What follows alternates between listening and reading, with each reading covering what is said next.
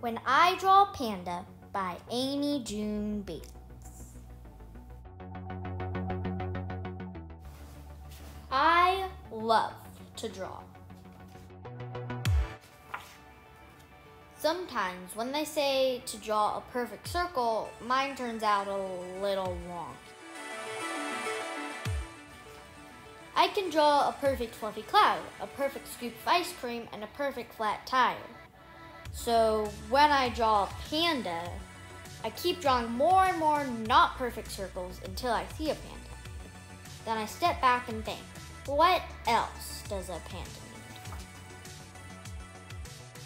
He probably needs a hat.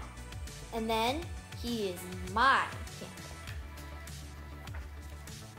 My panda draws his own way.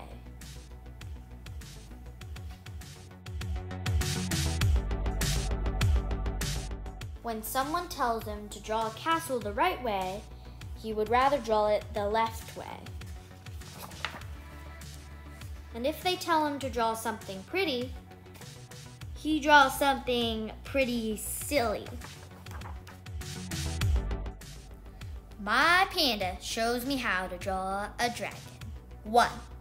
Draw a squiggle. 2. Decide which end is the head and which is the tail. 3. Draw the tail last. Sometimes, when they say how to draw a perfect pirate, superhero, crocodile, mad scientist, or princess, my panda prefers to draw an imperfect, superheroic, madly scientific, piratical princess crocodile.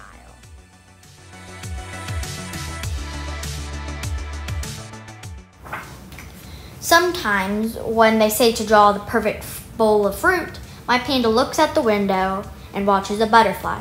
Then he thinks about what it would be like to be a butterfly until he's totally forgotten what he was supposed to be drawing.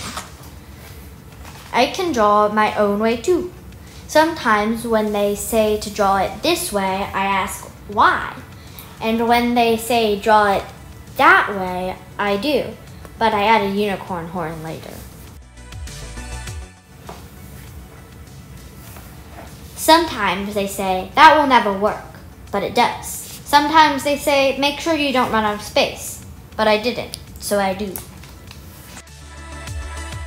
Sometimes they can't figure out what we have drawn, and then it is a mystery, because we will never tell them. Sometimes they say, you and your panda draw too crazy, and I say, thank you. Sometimes we are supposed to draw quietly, but we can't help it. Our pencils like to roar! Sometimes lines come out of our pencils and they're not going anywhere in particular. They are just going somewhere that makes us happy.